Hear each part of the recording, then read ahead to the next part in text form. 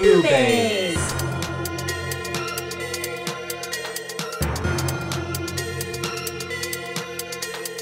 Boobies!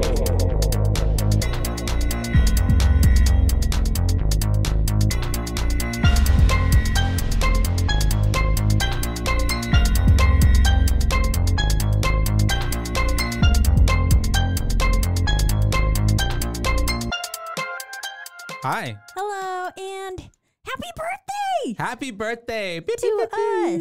Bing, bing, bing, bing. It is our 1 year anniversary. It is. Not when this Yes. comes out, but today when we're recording September 28th. Yeah, so you just get to kind of fill that out with us. Yeah. As we are celebrating. I knew it was coming up, and then today in my time hop and stuff, I yeah. started getting a bunch of screenshots from our Instagram and stuff. And I was like, oh my God, is it today? And so then I went and checked.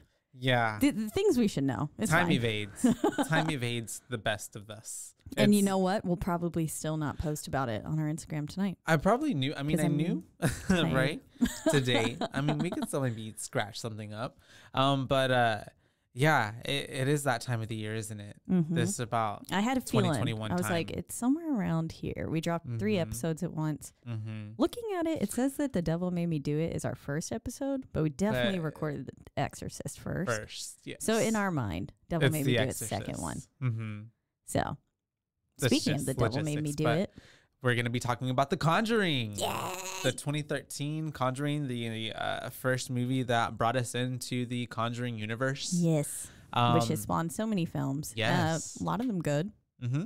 Some of them not. I enjoy them. I mean, for the most part, yeah, I agree, though. Some of them not. Yeah. The La but this Llorona one was bad. It wasn't good. Yeah. I honestly, I didn't I also liked vibe with it. most of There the were some Annabelles. key point. There were some moments in that movie though that were good. It's just like overall, it's kind of just It was a it letdown. was like a subpar, hit. Yeah. The Annabelle movie's pretty good. I remember Annabelle Creation. That one really well. Even the first Annabelle. That's the one there's where a you're moment- like on the farm with them, right? Yeah, And we yeah, get yeah. that There's scene the little of the girls in the orphanage, demon like puking in the orphan girls. in the barn. Yeah. Going, Um. that black sludge into So her. there was a part I in love that. the first Annabelle that really kind of like spooked me when it was the. We're not talking about that, but whenever the demons like going across the hall and the hallways in the hotel that they're staying in, and like real fast and whatever, and it down was the the part stairwell. going up the stairs, for me. Because Because I had a anecdote with that one, but I'm saving that for when we Gotcha. actually cover that film. But also the second one, just Creation, really gave me a good spook. I also watched that one alone. Yeah, I went to Which the movie most movies I theaters and watch alone. watched the first one by myself, and it was spring. Well, okay, I'll save it. I'm gonna save it. Save it for the episode because we will eventually cover those, especially since we will now be covering The Conjuring, and our next episode we're gonna be calling it Covering. covering The Conjuring 2. 2. Yes, which is the follow up to this movie. Yes. And so Maybe they in weren't the as initial, good. Did you know that this What? movie was 20 years in the making? No, Basically, I didn't pick that one up on my studying. Basically the whoever is the why did I not prepare this when I decided? The Who Da Ha I can't. It's a producers. really Is long it- name. Okay, It's something with a hyphen. Oh, it's also one of the highest grossing. Tony De Rosa Grande. Yes. Yes. Mm-hmm. So De Rosa Grande. Yes. He was shown or listened to one of the audio recordings from Carolyn, the original actual person from the original mama. family. Yeah. Yeah. And by Ed Warren, I believe. And after that, he was like, I want to make this film. But then he tried for 15 years and it didn't get picked up. And he just continued trying and he never gave up hope. And eventually it did. Well, because by that point, too, they had already had stories or movies made following the Amityville horror story, which wasn't necessarily linked to them, but also was a case that they had worked on. You know what I mean? And they mention it in this one. Yeah, at the they end, do. there's a few little Nods, because Nods. that's how we open up The Conjuring 2. yes. Yes. Yeah. Because they're coming off of that. But yeah, I'm so excited. We've been very excited to cover these. This is actually these 2 episodes are going to be our picks, because we really do enjoy the franchise. It's directed by James Wan, and was released in a lot of movies, and like has a good range of movies as well, not necessarily just in like the horror scope. And then it was released in 2013. Yep. And so I remember going to see it like my I guess it would have been like my freshman year of college, right out of high school, freshman year. Going into my sophomore year. I remember seeing the trailer for this, and it was one of the first ones in a long time that made me be like, oh fuck. Because the clap game. Yeah. And they showed just like one of the parts where it's like the hands come out and just clap. And that from was the like, shadows. and then it goes like black. And I was like, yeah. It's very scary. Yeah. Even so watching it now. I know. Even it was a little eerie. Even I watched it yesterday and a little bit today as well, to kind of like little go over. And even today, like as I was doing things, I was honestly like, just because my mind had been like tapped into the vibes, I was like, fuck. Yeah, the one I was a little creeped out today, a little paranoid. The one with Rory, whenever the mom Carolyn is on the stairs after she's been like, pushed down the basement stairs and stuff. Oh yeah. And she gets back up. That one like still gives me like shivers. Do you want to play a game? Yeah. He's like, do you want to play hide and clap? Yeah. And then right after his and little then the hands match come out, goes out, whoosh, it goes dark, and all you hear is just her just like screaming, and then like the door just like in the banging. Not opening. Yes. Because also where his hands came from, she was backed up against a door, so there was no humanly possible way for his hands to have come from there. And it's still like, ugh. I'm like, no. That's scary. It's truly terrifying. It is. But we will get to that. Right now, let's get to the beginning. Yes. Which we also get an introduction to something that we've been already just talked about, is Annabelle. Literally. I almost brought my dolls Annabelle in the rain, but I didn't want to leave them sitting in a hot car all day while I was at work. And time did not allow you to go there and pick them up after work and come here. Yes. Yeah. They would have been real grumpy, and Annabelle. We don't want grumpy spirits on a recording. No, we don't. And Annabelle's probably one of my more, I feel like, actively haunted dolls. And so I try to avoid angering her. I don't move her ever without like speaking to her and like asking her if it's okay first. No, I fully believe. I feel like we have a nice mutual respect now. Everything that you're saying right now, because they give a little haunt vibes. They do. Yeah, Annabelle gave me bad vibes for like 2 weeks. I left her in the office at work because someone who worked with me gifted her to me, and I was like, this is terrifying. And then finally I brought her down, and as I came down the elevator, because I like left after close, and I came down the elevator and I walked around the corner, and there's a bar underneath where I work, and it's the song that like I always feel like somebody's watching me. Oh no, was playing as I turned the corner, and I was like trying to take a little video of us like walking down the stairs, like, I'm bringing this really scary doll home, and then that's super funny. I hear the song, ironic, and my face comedy like, gold drops, and I was like, nope. I freaked out. Yeah, no. When I went to go feed the kitties, they were kind of creepy. Yeah. They're not for everyone. Yeah. Well, I mentioned that one people. Arm doll was like on the ground, right? But then there was also a clown that was on the floor. Oh, really? Yeah, but I picked him up and put him back up. I don't think I put him in the right spot. Oh, but I never so noticed. I don't know if you noticed. There was disturbed. So there was a clown that was on the floor as well, but I put him back up there. Do you remember what? It was yellow pants I'm getting, and like a red hair. That's all I'm getting. I don't know. Like one of the Raggedy Anns? I don't From know. the kitchen? No, it was like it was in by like when you walk into your living room, when you turn left, there's like a little bookshelf there, and there's all these and there's a lot of clown ones, and one of them was on the floor. They were crawling on the bookshelf even then? I don't know. Fuckers. Get onto the kitties. My bad. Oops, I'm a snitch. I bought a spray bottle, and I felt too bad I couldn't spray them.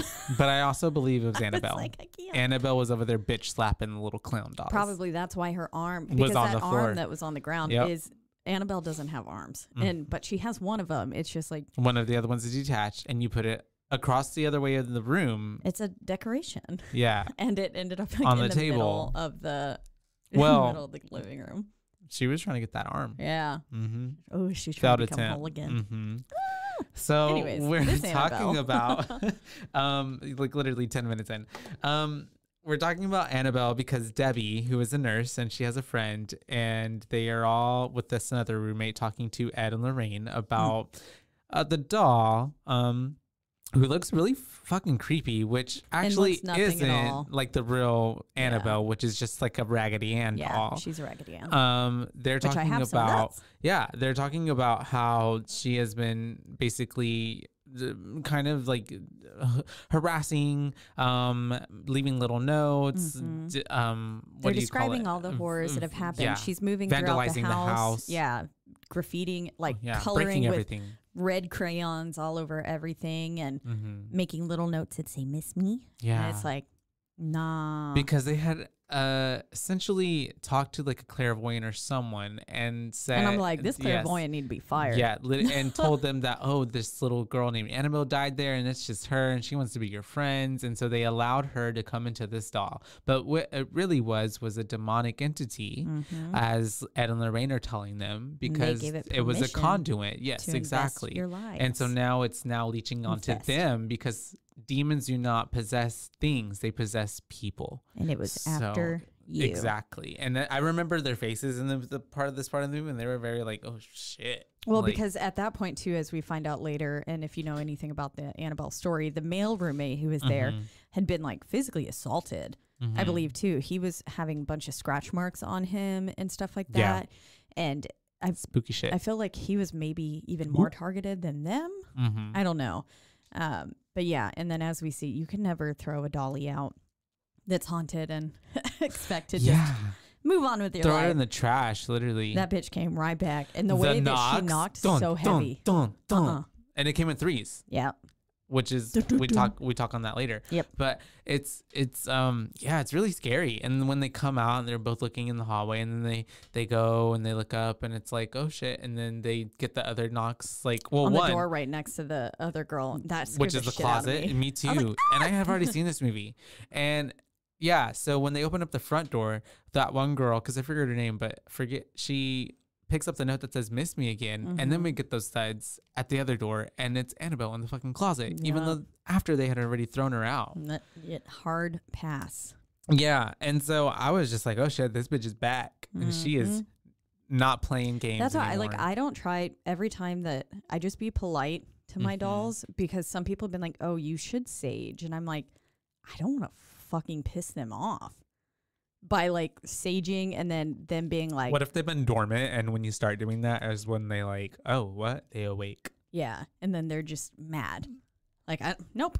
So instead, I just talk very politely to Annabelle. I wave to her occasionally, and like how you talk to like children, like like infants, because you're supposed to talk to them like adults, not like, but like, I mean, I'm going to move you right now. Is that okay? I'm going to slap you across the face. No, I'm just kidding. I would never. JK. She does, I think, get kind of grumpy when I leave, though. The cats definitely threw her arm across. Like, I 1000% believe they did that. But then there was another time when I left for California for a while, and my record cabinet there, I had just gotten back and had been there maybe 10 minutes. And I was laying like on the couch on my stomach. Kitty was with me. She was on the couch too, and all of a sudden one of the speaker covers on my record cabinet just flies off, and then it like smacks into the ground so hard. Sounds like something was either like super like annoyed that you took so long to get back, or was annoyed that you were back. Oh yeah, maybe. They're like, now we can't have fun. Damn it. Yeah, literally. I did tell them, I was like, I'm sorry for leaving. It gives very Toy Story, like all the dolls just like, as soon as you walk in, they're like, fucking shit. Oh God, my house would be like literally a party. Can you imagine like in the like little side story, and like there's like 3 dolls behind that little thing that you didn't see, and they're like holding them back, and she's like, fuck this bitch, fuck her. And can she you just go like to sleep, please, so we can get to our spot? And the outcome was literally just that thing popping off, and then they're like, oh shit, and they like chloroform him, and then they like have to take him back later. Oh, I love that. I'd watch that movie. It's a little like, I can see like claymation. Yeah, ooh, cute. And so yeah, all this shit is going on while they're talking to Ed and Lorraine, and that's whenever we get that this is actually them talking to an auditorium full of students, and we get our first sighting of Cutie Patootie Drew.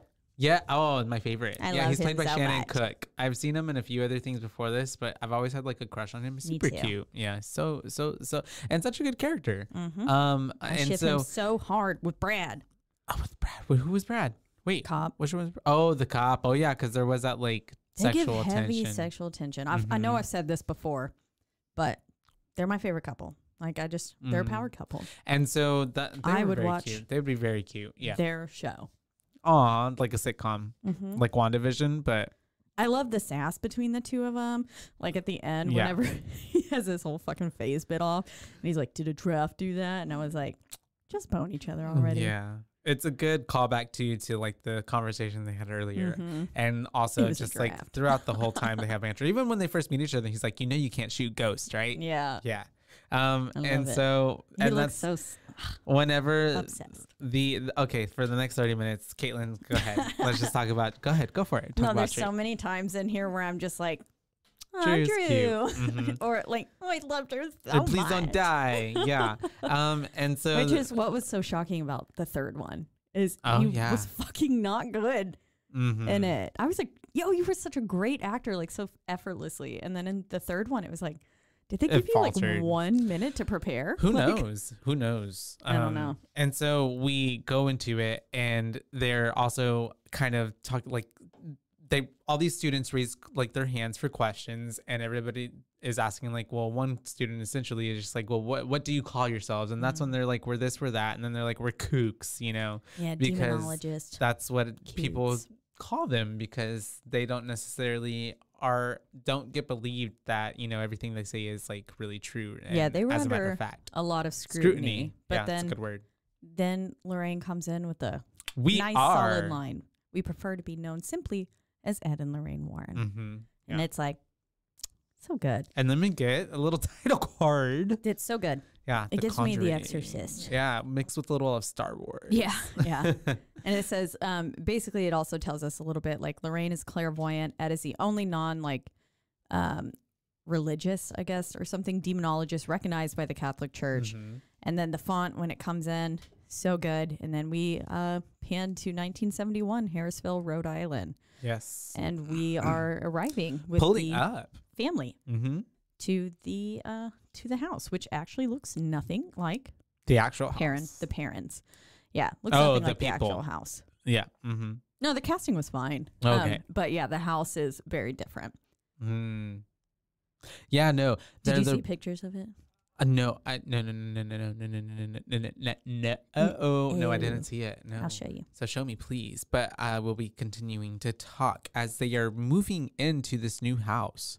Oh, okay. This picture I see it. has yeah. maybe It gives supposedly real- has I'm- Bathsheba in it. Well, it's the very plantation style type of house, like very old school type of house here in America. Oh, here we go. Here's what it looked like in the 70s when they were living in it. Be different. Ooh. And Those then type of that's the houses, there's top just house. too many rooms. Too many rooms for a murder to happen in. I'm Yeah. uncomfortable. I'm asking I questions. want this top house. I'm digging. The whole time I'm like I am this. looking behind floorboards and like the wood on the wall You because would I'm have like, there's a found that body. secret passageway and that hiding spot. On faster. Amazon, I'm sure that there's something to like look for like skeleton remains behind walls. I don't know what that is, but I'm gonna find it. A stud finder. It just kidding. it doesn't beep literally, and I'm like knocking everywhere. Found one, and so yeah, and they are moving in. They're getting to walk in. They have a dog named Sadie, and she Yeah, is getting. aw, Sadie. I know, which is I also live with the dog named Sadie, and she's getting really bad vibes. She was from like, this "Hell house. no. She will not enter the We ain't going premises. in. Trust your pets. Truly, because they really pick up on like the energy that we don't. That was what, like, whenever that thing flew off, Kitty was also freaked out. And I was like, oh, fuck, if she's scared, I should probably be scared. Because Kitty, Yeah. like, gave zero fucks about anything in life. They go off their Except for intuition. me. They She feel loved me. the energy around themselves. They have like that sixth sense. Mm-hmm. You know what I mean? And so they're getting stuff unboxed. They are we get a moving things beautiful around. shot here, like a beautiful long shot with the wind chime. And it's like basically yeah. taking us through the house. And one of the girls, I forget which one it is. There's 5 of them, y'all. And I'm going There's- to get their names wrong. So I've been practicing, I think. There's Yes. Andrea, Nancy, Cindy, Christine, and April. Yes. Yep. Yeah, I know April's name, and then I wrote down their names in here, but like I don't remember which one was running through. At this point, it's Cindy, because Cindy's the one that was her wind chime. Yes. She's the one who starts beating her head later on like the headboard or the wardrobe because she's sleepwalking. Oh, they have different. Oh, okay, wait, these are their actual names. Sorry, I was like, what the hell? Because look, I have this list of the actor with the actual person Mackenzie and to all that. Yeah, Cindy Perrin. Yep, she was running through. But anyways, that was a nice long shot. It was one actual shot, and it was bringing us through kind of each room of the bottom of the house, and it was really, really neat. I thought that it was good, nice. Good cinema. Yep. Yeah. And then she yells out the back because April's found a little music box. She found a toy out there. Yeah, which I'm like, was it out there already? I'm sure it was because... But then later we see where think he placed it. We found it. Yeah, exactly. But she finds it, and we see her see something in like the reflection of it. But when she looks back, we don't see it. But obviously we see later what is actually there. That she's found Rory. Yeah, exactly. And so that's whenever they end up playing clap and seek inside. Hide and clap. There we go. Yeah. Hide and clap. And this is, like I said, the scene that made me be like, fuck, I want to go see this film. Not this one exactly. It was, I believe, well, I don't know. I do remember the hands coming out from the closet, and which now we know in this first scene that that's not a paranormal entity. But I do think it was Nancy, I believe, in there. Nancy. And she clapped, but I believe that was what they showed in the trailer, if I'm not mistaken. And it was still fucking creepy. Yeah. Even like, I mean, once you watch it, you're like, oh, that's not a ghost there. But in the trailer, you had no clue. No, of course, she wouldn't know. Yeah. And so that's whenever they're playing this game. They're all running around. Bumping into shit because they don't know the house. Yeah, of course. And there's boxes everywhere. Right after they were eating pizza. And that's whenever they end up finding a secret basement, essentially, because two of the girls are playing. They get to that little closet area, and one of them bumps into the wall. Yep, and we see it leads to that secret cellar. Her elbow like goes through that board, and I'm like, damn, she must have got a strong elbow. Yeah, and so that's whenever the dad comes up, and he's able to kind of take a look, and he breaks through it, and he goes down there, and there's just a bunch of old shit down there. Yeah, it gives very like haunted possessions. Yeah, and the clearly like, I mean, because then later on, Carolyn's like, I wonder why it was boarded up. And I was like, it's clearly boarded up for a reason. It has to be. And I mean, I know it was the 70s, but like, nah, not matches. Like, why are you using matches as your light source? It burns up so quickly. I don't know. That was that makes it so scary. And that's what makes Carolyn's scene in the basement or cellar so scary as well, is that the matches, like, because we're like seeing it and then it goes out. And then, you know, you're also like getting that burn on your fingers kind of as it's happening too. And you're like, ah. Because it burns so fast. Yeah. And it's just, there's a lot of nice antiques down there. I'm sure there were. Something you can actually make money, which they're bringing up because they're like, especially the husband, he's like, we can sell some of this shit. Maybe there's something, you know, valuable. Yeah, there was a cute curio cabinet down there. I was like, I want it.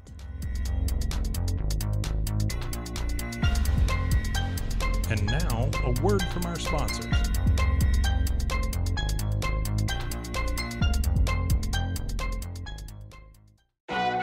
As if the McCrispy couldn't get any better, Bacon and Ranch just entered the chat. The Bacon Ranch McCrispy, available at participating McDonald's for a limited time. Ba-da-ba-ba-ba.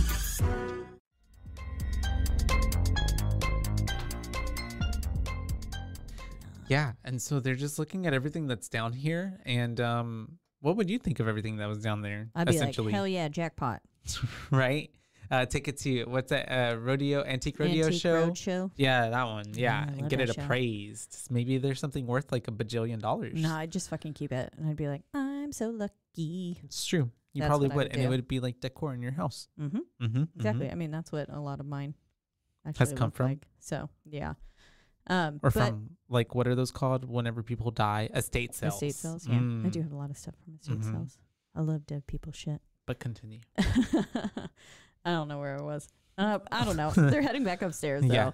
And Ed drops some matches on the stairs, and that's kind of, I feel like, an important part because then she'll be able to pick it up. later on in the film. Yes. Yeah. And then I'm wondering, like, here, I mean, I know she's not like possessed, but I feel like at this point, the dark entity is already latched onto Carolyn because Sadie's like losing her mind barking at Carolyn. Yeah. And Sadie like, senses definitely that something is off. Yeah. I feel like the that house, dark with her. spirit that Lorraine talks about later on, I feel like it was basically like, like it zeroed in on her immediately. Yeah. And was just like, okay, you're my person. And that's why I feel like Sadie was more hesitant towards her. Yeah. In general. I looked up into a lot of the actual case of what happened as well. And the daughter's actually, one of them later on in an interview said that the like Bathsheba character, ghost like spirit, really like in hindsight was jealous and coveted like the spot of her mother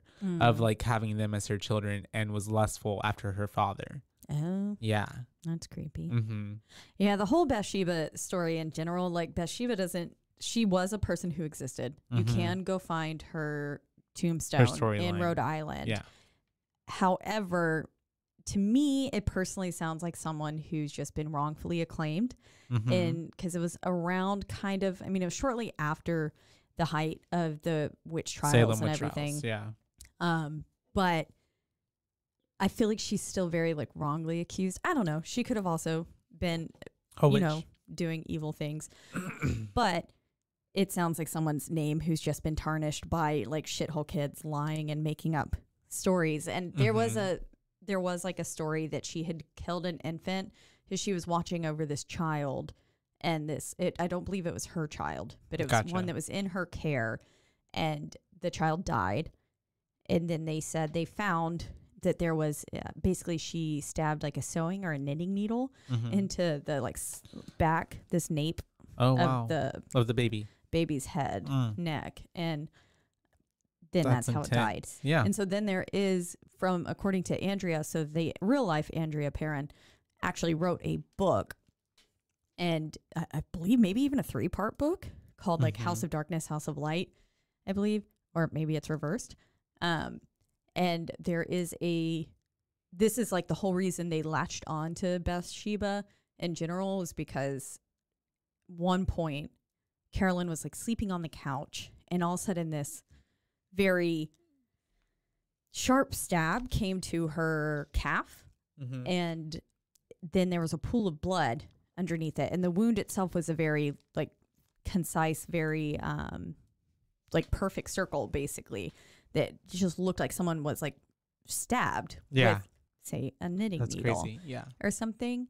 And then so they simply started referring, Lorraine Warren like heard this and simply just started referring to the entity as Bathsheba. Gotcha. It's not necessarily true that is it was the all linked entity's together. name. Yeah. Well, a lot of this too, I mean, the Warrens kind of for a lot of added their own flavor to it. Like they frothed it up, you know. Yeah. They added the foam and the substance, you know. They didn't necessarily it's not like it's necessarily, it's like a half truth, if that makes sense, you know. But some of this stuff did actually happen, but them, you know, layering stuff onto it as well. And they have to make stuff obviously more theatrical, appealable, and more appealing for the actual screen. Yeah. Otherwise, I mean, it's not necessarily as I don't know, exciting. So they had to do that, and they did have Lorraine actually on the set too a lot of the times, not all the time, but then also Vera. But of course, if like it's your life, you're gonna make yourself seem like pretty good. Yeah. And a lot of the actual sisters and stuff were on, and the mom, they all came to the set as well. And apparently one time Carolyn remarked that she got the same like cold, evil feeling that she did when she was in that house.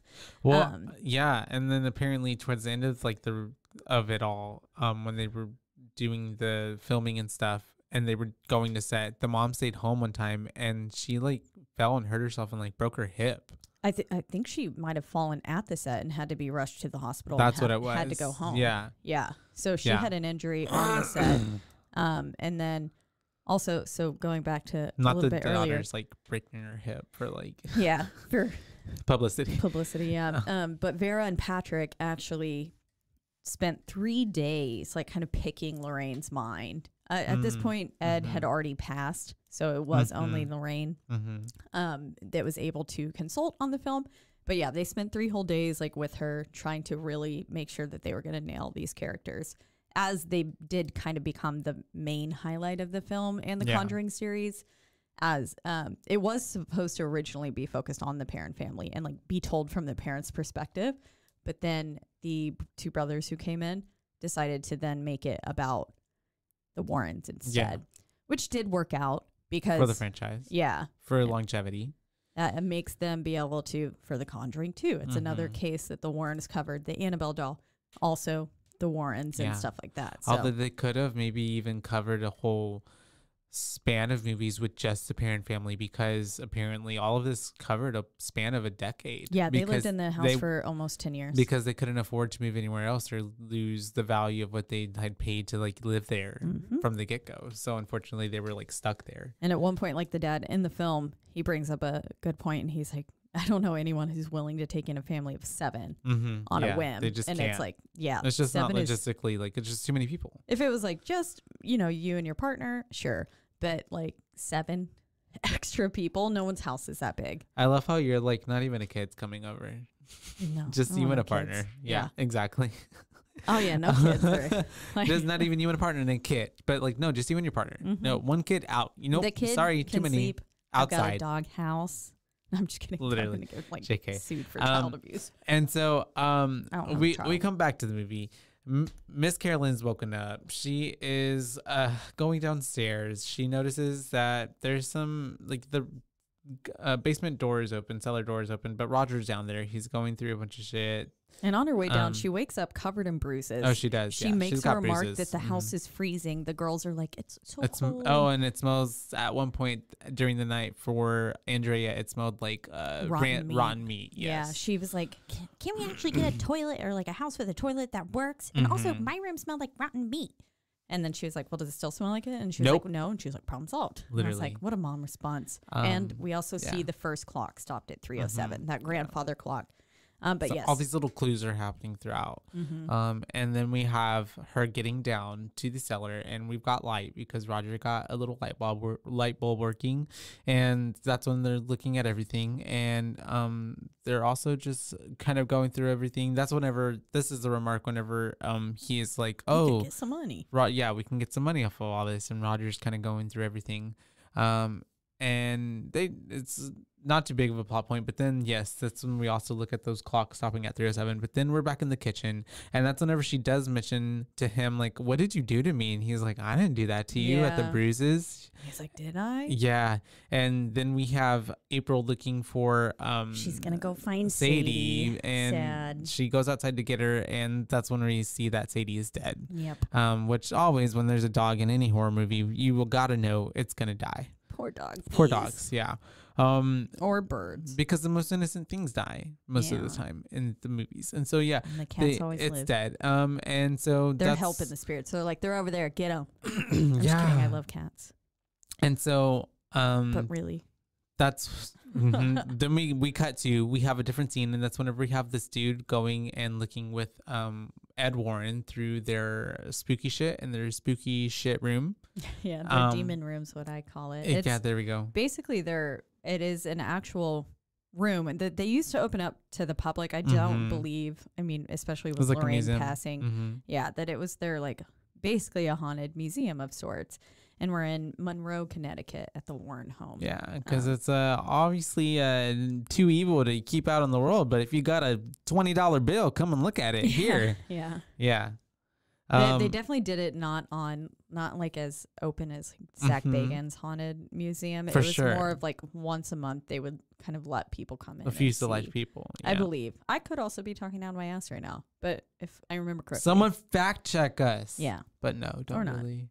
And so anyways, They are doing that. Yes, he's going through the room, and that's whenever we have their daughter, Judy. She's in there eavesdropping, and he's like, "What are you doing in here, silly?" After they looked at, like, the whole Annabelle doll and all these other, artifacts that they have, which all kind of play a role later on in other movies and kind of can also lead to other movies that we haven't even had. Like, I would be so interested to see some of the objects that they have in that room. Yeah, like that big, like samurai thing. That was cool. Yeah, there's a lot of things in there. And basically he's saying, because the guy was like, well, why don't you just like get rid of them or like burn them or something? He was like, sometimes it's better to keep the genie in the bottle because otherwise these are all conduits and then they're going to just be out and about. So it's better to keep them in here. Because you don't destroy the evil that's in it. You just destroy the vessel. And so then it's able to, well, you don't even know where it would go after that. It's open to go wherever it wants. Floating around. And it will find something to latch onto. It will. And he says they bring a priest by once a month to come and bless the room and everything like that. But yeah, so then it's 3:07 a.m. again though. Yeah. And it's time to yank some legs. We're with Nancy and Christine. Christine, yes. Christine who is played by Joey King. The one who is getting yanked. Yes, she is getting yanked. And she is in the bed. She starts smelling something funky and she's telling I think it's Nancy stop farting. She's like, stop farting. Yeah, and she's like, I'm not doing that. And so she's like, it's just a quick little snippet of like kind of things that are happening between them at night. They're getting that rotten egg smell though, which is a telltale sign of something demonic. And so at the same time, the dad wakes up and starts hearing noises. Yeah, there's static on the TV, thumping from the stairwell / cellar area. There are doors opening and closing, and then it leads him kind of around, kind of like a little goose chase. But then he ends up hearing something else at that upstairs, and he goes upstairs, and that's whenever Andrea is like, Cindy is sleepwalking again. And they go into the room, and she's hitting her head on the wardrobe. Yeah, which is like, another reference to The Lion and the Witch. I'm just kidding. But I'm just thinking like, she's really just bumping her head. And that's even when Andrea is just like, I've never seen her do that before. Yeah. I mean, she's not super hard, but with the amount of repetition that it's happened since we've heard like all those thumps, and she's hitting just the same spot. So eventually, a drip of water can erode rock and stuff, so like she should be bleeding, blistering little skin. But yeah, he ends up stopping her, and he doesn't necessarily wake her, but he leads her back to her bed. And that kind of all happens, and then that's whenever I think it's the next day already, and the mom has more bruises. Yep. Yeah, she's covered in quite a few, like more. Yeah, and something is definitely like we get leaving our first birdie. Or visiting her in the middle of the night. We get the bird hitting the window when the dad is leaving for work. And it just kind of is a very bad omen already, and we get the older girls going to school. Yeah. Oh yeah, that's right. Right here, I made a note of a very good use of the soundtrack. I personally really enjoyed the soundtrack in this film. Nice. There are a few times where it leads you, but then I liked how we would go from kind of like chaotic scenes to then just like silence within like loud average noises, as in like doors opening or something. And it's just everything else is quiet, but then we'll flash back to, orchestral stuff happening, and it's very like loud, and then it's just boom, yeah. Boom. I will say too, I would listen to it with headphones for some of it, and they really played in like having like, also if you're not listening to it with headphones, I feel like you don't hear it. There's a lot of like little eerie like moans or like little breathing sounds in the background that you don't necessarily hear when you're like just playing it on the TV. Yeah. Interesting. Yeah. And so that's whenever April is playing with her little ghost friend Rory. Yeah, she's having a full ass conversation with Roy, and her mom comes in and is like, "Who are you talking to?" Yeah, she's like, and she's like, "My friend Rory." And she like tells her you can see him when you like turn the little music box, whatever. It's like a jack. What's it called? It's kind of like a Jack in the Box. There you go. But it's also not, because the whole time it's like just bobbing in and out like a little whack-a-mole, and then you've got that fun circular. It's a spiral rotating in the back. Yeah. It's really good. Which is a nod to, because it's directed by James Wan, and he directed Saw, and it's a spiral. That's right. Yeah, he did direct Saw. I almost said Swan. Swan Lake. I was thinking Black Swan. And Saw. And Yeah. So Swan is what my brain said. And so that's whenever April wants to play hide and clap because she says the older girls never want to play with me. And so her mom's exactly. So they start playing whenever hide and clap. April popped up behind her though, it kind of scared me a bit. April does that a lot actually. Yeah. She's a little spooky kid. And so she ends up wanting to play with her. They do play. They start doing this little game and immediately Carolyn, I'm like, those claps are too big to be April's. Right? They're very heavy. Yeah. I was like, and so Carolyn is getting led around. She ends up going into, I believe it's Andrea's room where the wardrobe is.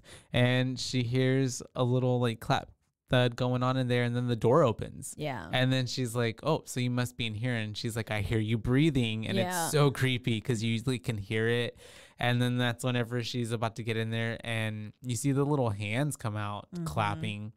And then April comes running up from behind her being like, what are you doing, silly? I was in Nancy's room. Yeah. And then she like looks in there and she's freaking out because she's like, I clearly heard something like breathing in here. And I think her, going back just a bit, her voice as she's looking, like her little sing-song voice and everything, like, I'm gonna get you and stuff, also made the scene like it's so creepy. Extra creepy. Yeah. Yeah. And then, like you said, I can hear you breathing and stuff. And it's like, no, it's very don't creepy. Touch it. Don't touch it. Yeah. I was like, oh, this is so weird. Yeah.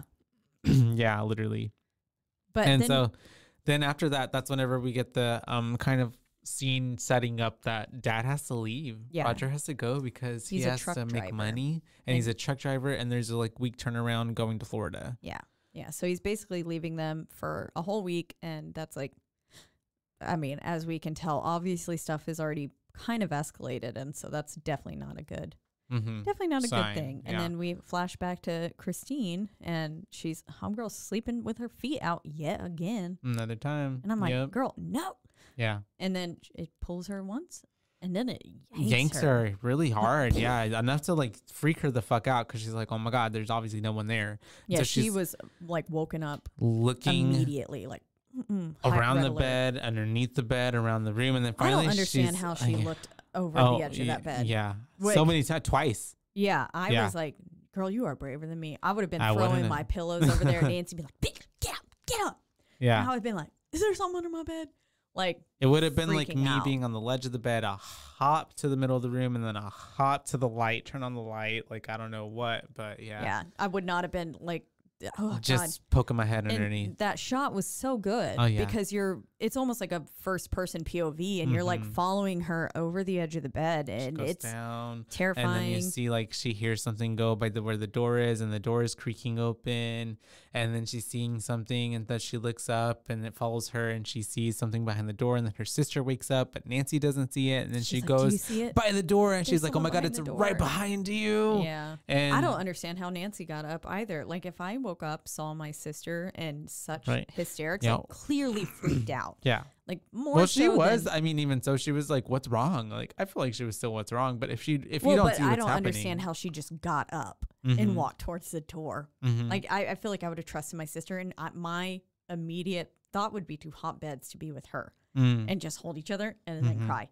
and scream and die, scream until someone can come and get you. But yeah, so Nancy gets up, goes to the door. We get that bad smell again. And then, she's like, oh my God, it's standing right behind you. And then the door slams. Yeah. And then, of course, they're screaming as... And, Christina's inconsolable as, like, Roger's trying to be like, what's even happening? And all that's happening. And she says it talked to me, and it says it wants my family dead. Which is pretty eerie. Pretty scary to hear your kid say that as well, because it doesn't. Because at first you're probably as a parent gonna be like, it was just a bad dream, like you probably just saw whatever, it was a bad dream. But then you're like, your kid's like, we're all gonna die, like like that's And especially like Christine seems to have a pretty level head. Yeah, she doesn't seem like too fanciful or anything. And so I feel like for her to say that, it must have had a little bit of weight to it, where they were like, oh, shit, okay, we trust her, but. we go back to the Warrens, and they're getting called to this little house to check out a haunt. They end up debunking it because there's a lot of like leaky pipes and like water and like wind, like all this stuff that's like accounting for what a lot of haunts, I'm essentially thinking, end up becoming, because there's a lot of explanations for things, and it's very like rare where you actually get like a real haunt. It was like the expansion of the furnace and stuff, and the water moving through the pipes, and whenever it, and with also the combination of the window being open, it was creaking the floorboards and basically making the house breathe. And right before that, as they're going to go, he was basically going to go investigate without her. And this is one of the first times where I feel like we really kind of get an insight into how he doesn't really want Lorraine there because he's trying to protect her. Yeah, he doesn't want to risk her getting hurt. And then she says, because there was a time before, which we kind of get a lot of flashbacks throughout the whole movie, where she was affected heavily by something that happened while they were doing a exorcism. And she says to him, like, do you remember what you said, or what I said, or what you said to me on our wedding night? And he said, can we do it again? And then she's like, after that. And basically, like, saying that, like, you know, God brought us together for a reason, which also comes back later in another time. But basically she's like, nah, we going. And I'm gonna help you. You can't stop me. And so they end up, we cut back to the parents, and that's whenever Mama has more bruises. Miss Carolyn is bruised the fuck up. And I mean, at this point, it's giving way worse than like anemia. Like she is not have no deficiency. There's something going on. Because these were massive bruises, like the size of like mangoes. And shit, like just huge. Want a mango now.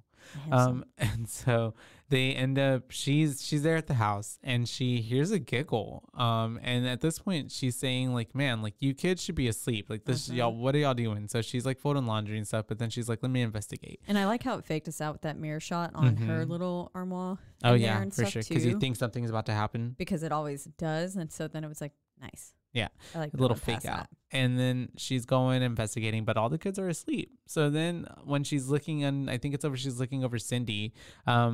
That's whenever she hears all the fucking pictures fall off the wall, and this thud is so loud and like eerie, and you hear like a little laughter going on in the background. You can hear like footsteps running down the stairs. Yeah. And so she runs out, obviously, to go check out what's happening. All the pictures that they have hung up are like literally on the ground, on the like shattered on the stairway, on the floor. None of the girls woke up. And also, I don't either. I thought one of them would have, especially Andrea, because her room was like right there. But also, Miss Carolyn just starts walking down the thing all on the stairway. And was she wearing slippers? She was. Okay. I was like, I don't remember. But she did like step like right on a piece of glass. I'm like, what are you stepping on all that glass? And so she's walking down there, and then that's whenever we do see that the basement door opens, as she's like, well, before that, the clock strikes. We're getting all these eerie things. She hears another clap.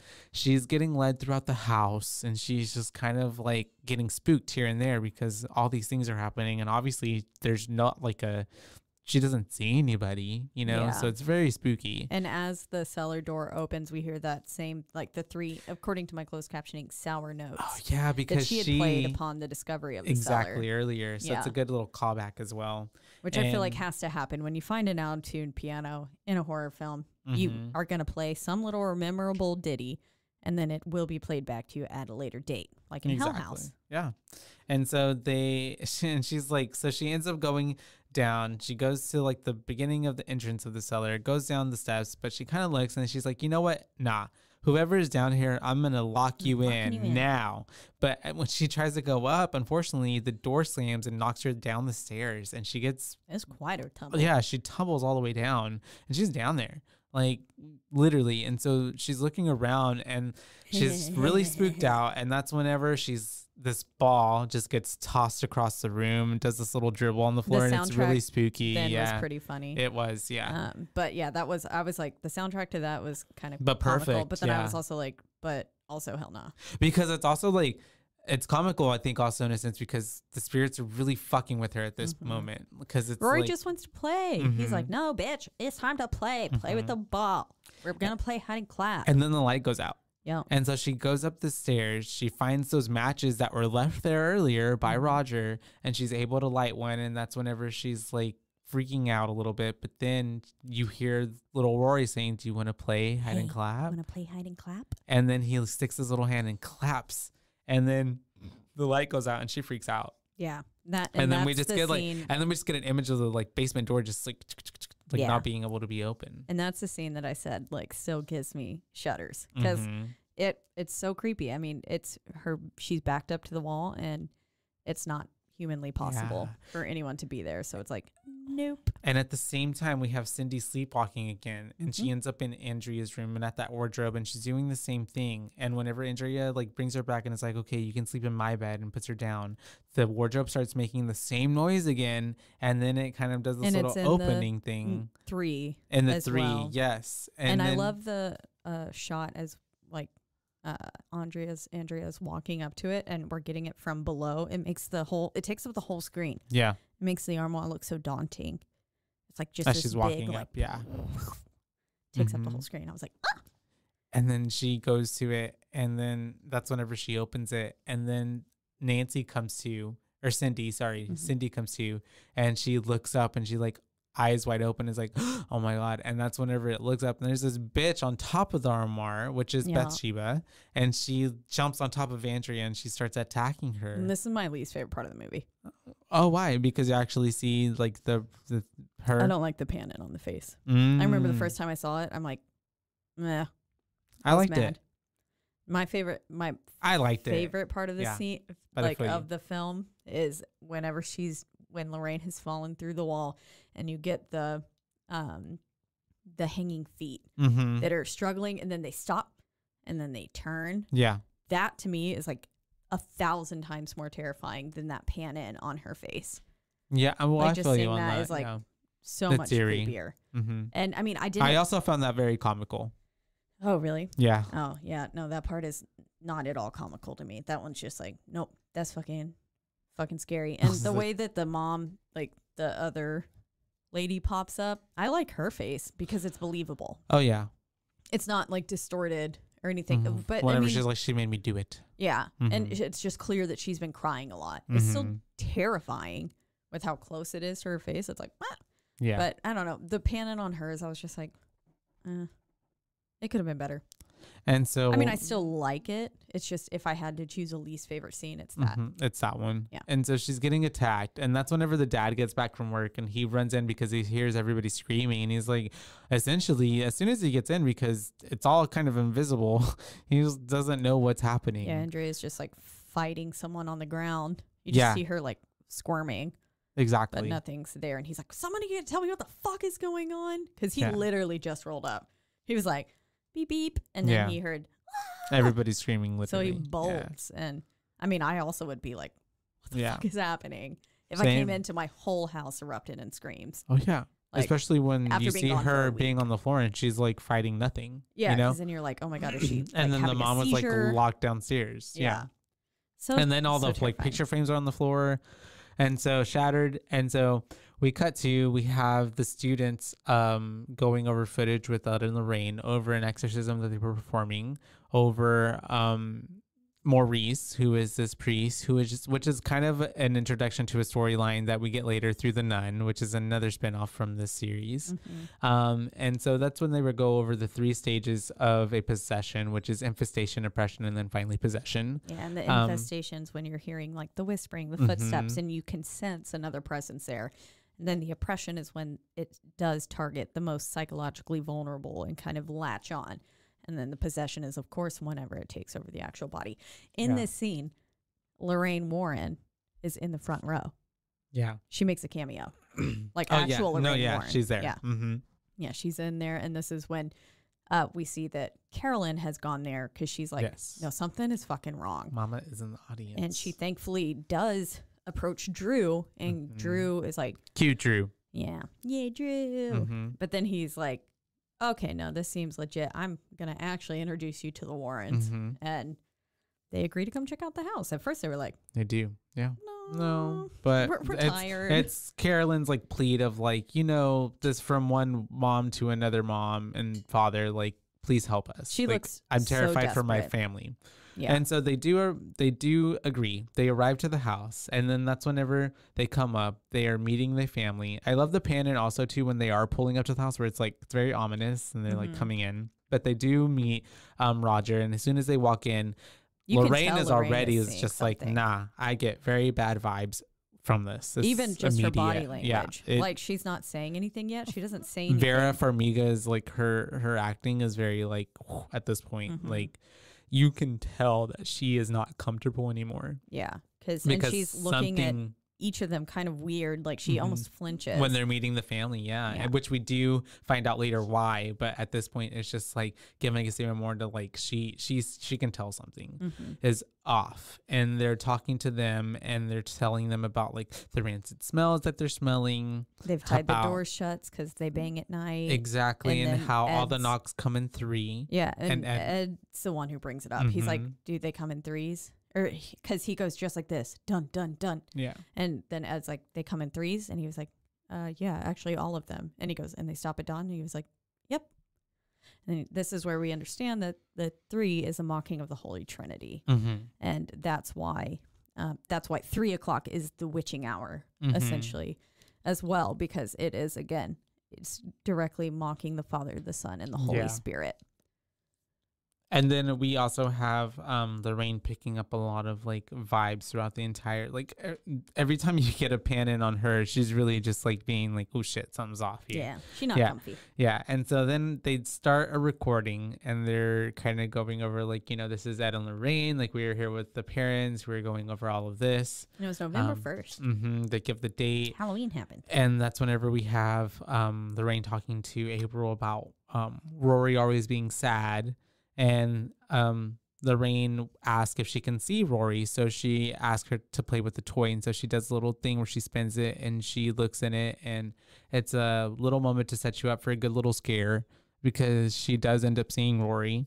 And I love, so at this point, so every time I feel like we get and we're looking at that spiral, it takes a hot second for the camera to focus and for you to actually be able to see the reflection.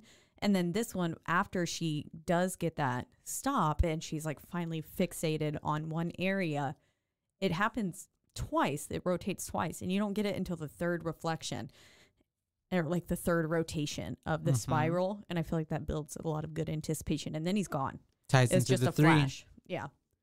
And and then that's whenever she also goes outside to look around the property, and she goes to the lake, and then Ed comes up to get her, and that's whenever she sees a woman hanged. Yep. We just see right above him. Little feetsies. So at this point, they're basically just like, y'all need an exorcism. Yeah. Because this is a lot of bad juju, and if you even try to leave and go anywhere, there's no point because it's following you and it's latched onto you. Yeah. And that's whenever on you and leaving won't do anything. And that's when we get the call, like we flash back to when she was meeting them and we see this entity latched onto their family. And then we also, this is where we get the mention of Roger saying like, we bought the house at auction. We basically like sunk all of our savings into this. We can't leave. Yeah. And we get we can't sell. The comment of who's going to take in a family of 7 on a whim. Like it's not going to happen. Yeah. And then as they're leaving the house, basically Ed is explaining like how the church has to actually authorize an exorcism first. Like it's not just something they can get willy-nilly proof. Yeah. The Vatican's not handing out exorcisms.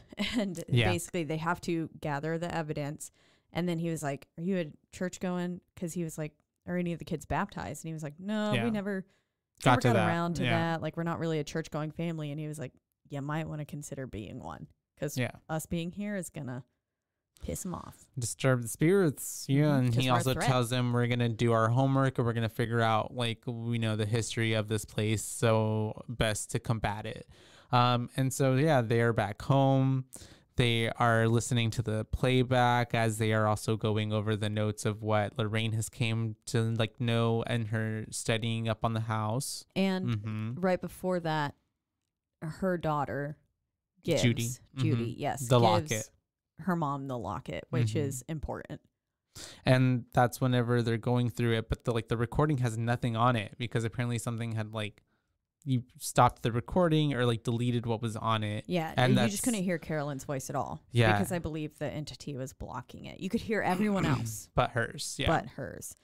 And we learned that Bathsheba was a witch. She had like just come through. Her sister was like part of the Salem witch trials. Yeah, she was in 1863 was when the house was built by Judson Sherman, and who was married to Bathsheba. And Marytown Esty was a relative and was hung and tried in the witch trials. And then it said that she was caught sacrificing her baby at 7 days old. So she ran out to the tree, proclaimed her love to Satan, cursed anyone who tried to take her land, and hung herself, which is like so dramatic. Yeah. Very dramatic. And it's like, no. But, you know. And the time of death was 3:07 a.m. And that's why the clock stopped at 3:07. And that's after all of this gets, you know, explained and stuff. That's whenever we have them going back to the house. And that's whenever we meet our officer. Not before, though. Oh, what happened right before? So we also do get Tell me. In the 30s, we got the name of Walker killing herself in the cellar after her son mysteriously went missing. But then the recorder starts playing at 3:07. Oh, that's right. In their house. And then instead of like Carolyn speaking, it's like wails. The demon voice. Like, yes. Just like in the background the whole time. But yes, now Drew and Brad, they get to meet. Number one couple of the year. And that's whenever Drew gets to give his little quibble of being like, well, you can't shoot Ghost with the gun because the officer's like, I'm here and I'm ready to protect y'all. Yeah, and it's like, nope, this is an unseen force, buddy. What? Yep. Sometimes but seen. Do your best. Yeah. And so they're setting up around the house with some cameras. It's giving very grave encounters. They're setting up all these cameras around. Yeah. And they want to, you know, make sure they record everything. And because they're trying to get proof so that way they can get the Vatican to approve of the exorcism. And they've got a lot of cool, like old, obviously it's older equipment, but like they've got the temperature basically censored cameras that are triggered to go off when a sudden cold drop happens. They take a flash. Motion sensed ones and stuff like that. And it's really cool. Then we have Lorraine and Miss Carolyn talking about this family trip that she always will like have near and dear to her heart because they come across the pictures and the photographs. And that's whenever she also tells her, like, you know, we were putting these up, but they kept falling down. So we just stopped. And this will come back later on. And it's very important because this is a memory that really helps Carolyn like keep her family as her like rock in holding her onto this realm whenever she starts getting fucked with Bathsheba. Yeah. And so it's just setting a lot up for the rest of the movie. Yeah. And we see that Lorraine gets it as an insight just from touching. Yeah, exactly. And that's touching Carolyn. Up her power in the movie as well. Because she's an X-Men. Although it clearly looks like to me that they're at the beach in that picture, but also it could have just been a nice grassy field. Like, you know, you go to see like a clairvoyant and she's like, oh, do you have a last name? Ooh, were you born? Ooh. Yeah. Did you eat yesterday? Yeah. Like, yeah. Because she was like, oh, what a lovely day at the beach. And she was like, how do you know? And I was like, oh, the fucking picture. Yeah, literally. You're on the beach. Yeah. Whatever. I mean, when you look at the picture, you can't actually see a beach at all. It's like almost shot from underneath the family, and so you just get the bright blue sky. But you can tell. But yeah, to me, I don't know. Even and the attire that they're wearing. Yeah. Even though they didn't plan to go to the beach, they were just driving through, saw the scenery, and one of them had pointed out like, "Oh, it looks so nice," and then they were like, "Let's stop." Yeah. And stuff, and so they did. But yeah, and then I know. Scoff. We have this fucking slut. Yeah. Andrea flirting with getting Drew. in the way of my boy love. And she's flirting with Drew. And I'm gonna go write like a fan kind fiction, of like, you know, do it. They're vibing. I will say they are vibing. But then, you know, Ed comes in and he's like, you know, did you get the cameras up, whatever. Yeah, and he's and like, they said far out. Far out, Groovie. Yeah. Well, they're in like, the 70s. I know, but I felt so they're placed. Hippies. And so they're setting up crosses as well, because apparently when you set up the crosses, it's kind of like, you know, supposed to protect, but also it kind of riles them up. It riles them up, exactly. You know, religious icons, presence of religious icons are there to just basically piss them off. So at this point, they start getting bells jingling. They get a camera flashing. Oh, and Brad had come out of the bathroom. The bathroom. He opened the door, but like hadn't flushed yet or anything. So everyone was like, yeah. And then it was like, oh. It was just me. Brad. But yeah, all that's happening. This night 18, they start going into the cellar because the door opened on its own. And so whenever they start getting to that, there's kind of no reaction in the basement when they're down there, because they're like, you know, if you're down here, speak, say something, you know, let us know that you're here. And Lorena's like, nah, it's dead. It's gone. Yeah, because at first she was kind of like she had herself she was like, there's braced something here on one of the pillars, and she looked like she was like buckled over, like struggling to breathe, and was like, oh God, my hands they're freezing. And then all of a sudden she's like, nope, it's gone. It's gone, literally. And they walk upstairs, and then the moment they're out, door slams. Yeah. They were just like, nah, get out of here. We don't want to play right now. Rory's like, I'm trying to sleep. Yeah. And then that's whenever even like, you know, Brad was a little skeptical, and they all see it. And so they're like, oh, wow. Yeah, it must have been a draft. And so it's already the next day. We have. And then this is, sorry, Drew does say, Drew moment. He says, a draft never put that look on my face before. And I was like, you sassy motherfucker. I love you. And then I put power couple. Whoa. Ship them. And so we have then. It's the next day. We have Lorraine and Ed outside. They're talking about like Ed's basically being like, yeah, you know, I want to have another baby. Essentially, I could get used to this, like having a family of our own. Air. I was like, open in this air. House, this is giving you like, yeah, I know, right? Haunting, but yeah. And so they're doing a weather or whatever. She's like, I want to help this family. And he's like, I'll start by working on the motor of this Chevy or whatever. So he's going to work on some car. Oh yeah, because all of the children have left. The dad, Roger, took them out to go get ice cream. And then Lorraine was like, why don't you just like stay? Or Carolyn had suggested, I think I might just take a nap. And then they were like, that's actually a good idea. You should get some rest. And so that's why Lorraine was outside doing the laundry. For her, yeah. And because she was helping out around the house, because Carolyn's clearly like getting exhausted. She's getting drained daily. Yeah. And so, yeah, that's whenever she's out there and the weather starts changing. And one of the best scenes also. I love this scene. Yeah, because she's trying to pull like these sheets off super fast. Fucking fast. Because it's about to rain. And so she's trying to get them in the thing, and she pulls the sheets off. And that's whenever they go off the clothespin and they fly with the wind, and they go onto like a body essentially. Yeah. You get the outline and the silhouette. Rather close to her. This body, like it gets caught on it. And it was like, that's like literally maybe 3 feet away from her. Sheet ghost. And then it goes right up to the window. Yep. It gets kind of stuck there, and then it like gets like around the corner, and then you see in its place now is someone in a white nightgown with her hair down, who we now know is Bathsheba based on her appearance. And then she just turns and like walks towards the bed, because we know that that's Carolyn's room. Yeah. Because Carolyn has looked out of that window before and looked down. We kind of got her looking outside of it. The first time, that's when Sadie was losing her mind at the window and was like, bark, bark, bark, bark. Yeah, going that's off. exactly how Sadie barked. Yeah. And so, yeah, it's so crazy, because it's just like at that point, too, she's like freaking out, because she's like, what the fuck? And so she's going up, and that's whenever she tries to get to Carolyn. But then Carolyn ends up coming from the restroom, and she's like, I'm fine. Everything's fine. Oh, and we saw Bathsheba puke blood in her mouth. That's right. Yeah. She did puke blood. Like, so it's just like, oh my God, she just vomited all in her mouth. So now obviously at this point she is possessed. Yes. Because she comes out, she's clearly not herself. She blows Lorraine off. She's like, oh, I hear Roger and the kids. Yeah. And it's like, bitch, no, you didn't. No, you didn't. Yeah. You're clearly not okay either. But okay. If I was Lorraine, I'd been like, nah, sit the fuck down, you trick ass bitch. Yeah. But probably didn't say that in the 70s. No, you don't. And so at this point, then we have, who is it? Roger talking to Ed? Yeah, because he comes home, he sees that Ed's working on the Chevy. Exactly. And so they're having a nice little bro chat. Man to man, heart to heart. And they're going over like why Ed essentially wanted to help them. And he's like, oh, I honestly didn't even want to help you. It's all only because Lorraine wanted to help you. Yeah, because he says every time that we come out here and do stuff like this, like every person Lorraine helps and touches and stuff, it helps them. But each time it takes a little piece of her. And he said in a couple months ago, it took a real big piece. Yep.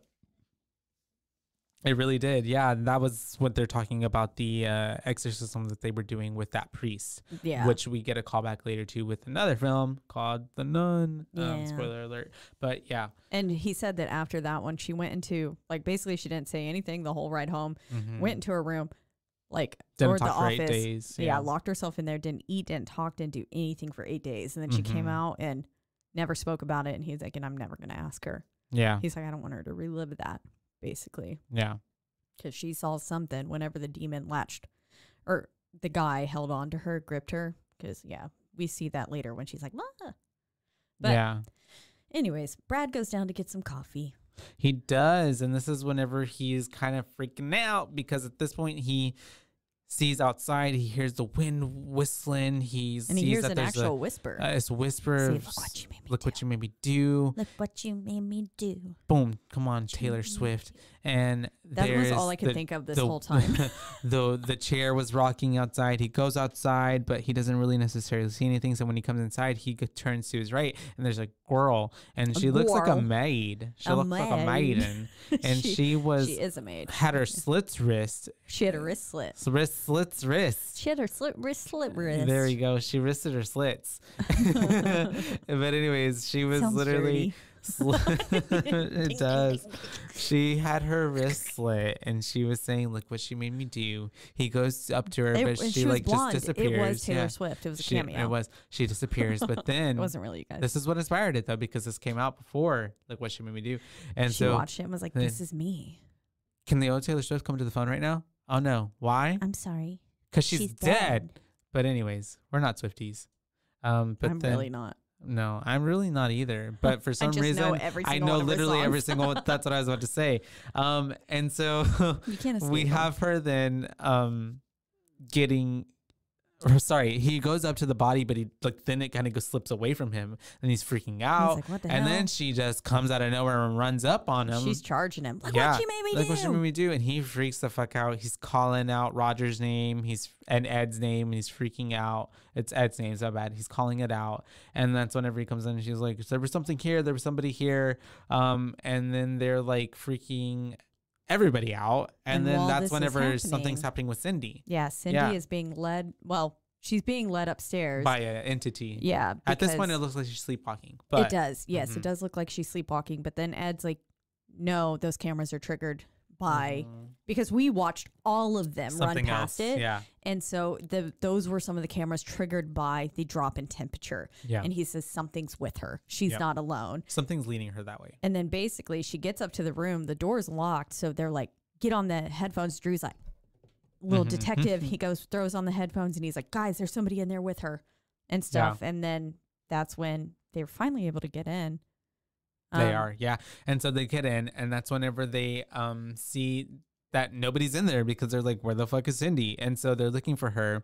But right before that was because something told Cindy, come and follow me into my hiding spot. Yeah, and that was how Drew knew that someone was in there because he was hearing Rory telling her, like, it's safe over here. This is where I hide when I'm scared. Yeah. Kind of thing. And so they're using the UV lights because they're like, get the UV lights. And so they use UV lights, and they see the handprints or footprints go all the way up to the wardrobe, and then handprints at the back of the wardrobe. And they get into like the secret compartment area where they slide back, and there's a hole in the wall, and Cindy's back there, and she's just like half asleep. Yeah, just taking a little nap, and they pull her out of there. And my notes here just say, literally love Drew so much. 10 out of 5 boosts for Drew. I'm sure he didn't do anything except exist. Shout out to Drew. I think it was whenever he was like, go get the UV light. Yeah. And then Drew was like, go, hurry. Here after he hands it to Brad. And so then I was like, because Brad didn't know what it was. Yeah. Yeah. And so that's whenever they find that whole area. And then after that, we have Lorraine. Kind of a creepy little cross space. Yeah, it is. We have Lorraine checking it out. But she also goes I in would have there. lived for that shit as a kid. Me too. I love whenever there's like houses that have those little like closets, and then like there's like a little secret room in there, like kind of thing. There was so many, like, so my mom, you know, she was an artist, and she did a lot of nicer like houses before their open houses, like as they were being built. And all the time we'd get to go to the open houses, and my mom would be like, try and find how many secret rooms are in here. So then we'd just go through, and that was what would occupy us the whole time, is like pressing on every bookshelf, trying to get through. So cool. And a lot of them did. They had like, there was one, I think there was like 3 or 4 secret rooms where the bookshelves would either push in or like open out. It was cool. So what's real funny too is I had like, in high school, I had a friend. She and I somehow, and I feel like it was more led by her, we one time or a few, 2-3 times, we started going to like the richer neighborhoods, like by the Lake Waco, and there were some houses still being like in construction, and we would at night go and like sneak in because they wouldn't have any type of like security, and we would just go into them, and they're like be half constructed, but we would like go through them and so like dangerous. Go climb onto the roof and like I would literally walked across beams that like had nothing like below them, and like because I didn't care about my life. I was like 17, and so and would climb onto the roof, and we like weren't even doing drugs or anything or drinking. We were just like sitting there just like, wow, like look at all this. And then at another point I started dating someone who liked to go to like suburbs, you know, those suburbs where it's like these little communities where they like start building all these houses that look the same, but they're like 2 feet of little whatever. And so they would have all these just like houses that were half built or like almost built all the way, but like they would be, you could like open up a window and get into them, or like, you know, lock your fucking windows, y'all. And so we would do that. And so it'd be really cool. And there was a lot of houses with like secret, like little closets and nooks that like were like, oh wow, look at that. That's so fun. I love it. But yeah. And so they're doing that. She's going through this secret nook. She's seeing that it was basically Rory's favorite hiding spot because there's toys. She sees that, you know, she's like, go and get Rory's toy from April, and she puts it and fits it right in the same spot that it used to be. Because the dust had settled everywhere else, but then there was this clear like octagonal shape on the base, which matched up perfectly with his little music box. And then while she was while she was back there, she just starts pulling on this rope, and I was like, girl, that's a sturdy rope. Like, I already thought like there's gonna be a body at the end of that, but she ends up pulling up this rope, and it's a noose. Must have been the one that the mom hung herself in. Yeah, because she probably was very upset after killing Rory and like went through his hideout and then just like jumped off. Could have. That's what I imagine. And then since it was in the walls, no one ever found it. I just imagine her little bones were down there at the bottom too. You're imagining a lot. I want them to be there. And so that's whenever fucking Lorraine falls through this freaking floor. And I love the shot of it like going around, because she's like, it's like goes in a circle around her as she's falling down. And then I put cue one of my favorite scenes, and fucking Eddie boy is freaking out. He's like, Lorraine. Which, I mean, I would be too. Yeah, and he runs down, obviously, all the ways they go to the cellar because she's falling through all the way and gone to the cellar. I feel like he never actually makes it down to the cellar. No, not because I feel like we're seeing what's happening to her, and I feel like we see it in our time frame, but in the time that it has like taken him to go down there, I feel like this is all happening in a matter of seconds. You know what I mean? Yeah. I definitely think it is. And this is another place where I really love the contrast of the soundtrack, because as we're following Ed down, he's like screaming. The music is so loud. It's like heavy strings. And then we pan back to her and it's like dead silent. And then you just hear weeping. The weeping. And she's like, she knows what she did. And all of a sudden the music box goes like, and then so she's like, ooh. So she picks it up being like, can I see the mom too, basically. And she does. She sees, like, in the reflection, she sees a mom, or this woman who we saw in the picture earlier was the mom, Walkers. Right? Yeah. Yeah. And was leaning over Rory with a knife in her head saying, like, she made me do it. And then she looks behind her, not there. And then she looks back in it again. And then she pulls it down and she's like, in front of her. Look what she made me do. She made me do it. Yeah. And that was good. Yeah. And again, I liked her face there because it looked believable. And then right as all that's happening, because she starts, her head like creaks, and it sounds like a rope also like going like, the way that her head's turning, and she's like, yeah. And then you see the feet go, boom. And they fall. And so it's like someone essentially dangling in front of where Lorraine is, but she's under a table, so you only see the bottom of the feet. Yep. And it's the same feet that we saw earlier hanging from the tree whenever Lorraine first saw Bathsheba's like entity. Yeah. And I again love the abrupt like stop, because it was moving so quickly, and then it was like stop moving, and then it slow turns until the feet are facing her, like as if she was facing her head on. And I'm like, hell fucking nah. No, I'd be out. No. That is fucking scary. And so then she's essentially freaking out in her own quiet solitude as this is happening. And then that's whenever we have as well at the upside of everything, as she goes up, the crosses start turning upside down. Yeah. Right? And as she's running up, her locket gets something grabs her locket. That's right. It's not even caught on anything. There's like it pulls her locket away from her until it pops off of her neck, and it's like, this locket has a photo of Judy. Her daughter, as we saw earlier when it was gifted to her, and it's like a direct link. Basically, they're matching sets, and so it's like, ugh, poor Judy. But then she runs up. The crosses are starting to fall, and as soon as she gets up, she says she possesses the mother to kill the child. She's feeding on Carolyn. Yeah. And Carolyn's like, what? Yeah. She's like, oh shit, I've been found out already. And then we have Nancy's hair getting pulled up, and she just starts getting yeeted across the room. Like out of everybody, Nancy just gets the worst out of it. Yeah. I know. She gets fucking thrown around. And then everybody's freaking out. And so they all start leaving, obviously, at this point, because it's just like, this is a lot. And Lorraine came in. Sorry. The way they get her to stop being... Lorraine cuts off like a fuck ton of her hair. Yeah. And it's just like a patch. So the homegirl's going to need to get a bob after this. Poor thing. It was like a lot more than a bob, 5 Caitlin. inches. She's going to need like years of therapy, but she doesn't because they end up writing books. But she's going to have to dye her hair multiple times to cope with her trauma. Yeah. And then shave her head at least twice. They end up leaving. And that's whenever they start... I think at this point, Lorraine sees like a vision of Judy. Yeah, she hears Judy's voice saying, Mom. Yeah, exactly. And that's whenever she sees her drowning in the water at the lake, at the house. And so it's like a sign to her that like Judy's in danger. The floating through the river there, it looked very, like when Meg is floating in the water in Hercules. Yeah. It looked like that because of how like souls or whatever. How drawn out her like fucking nightgown was. Yeah. She just looked like she was going into the souls. Yeah. Give me the Lord of the Rings. Like whenever Frodo was by that river. That one marsh. Marsh, yes. And all the souls are in there. And so, that scene could be in a horror film. It could. I love the Lord of the Rings. Me too. But anyways, they are, the parents arrive to a motel. They're all trying to get settled in. This is obviously their new digs because like their house is infested. And so the Warrens get to show like photos and all the stuff that has happened in the proof to the priest. Because they're basically like, approve he the looked exorcism. At Drew and was like, you got all that right? And they're like, we going to the priest right now.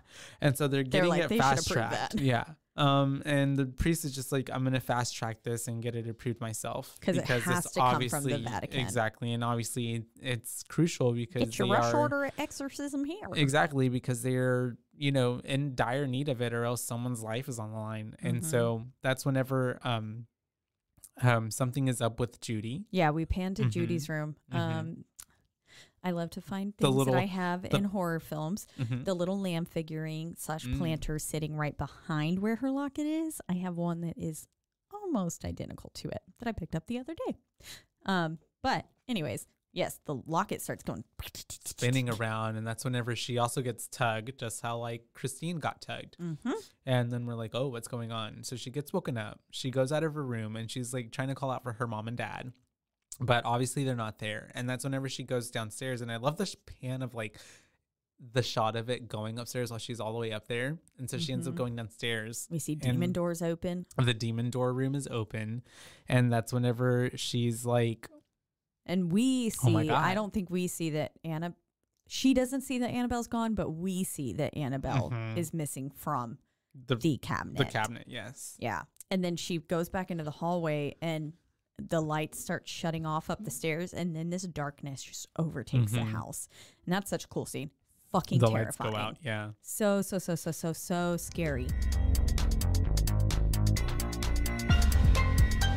And now, a word from our sponsors.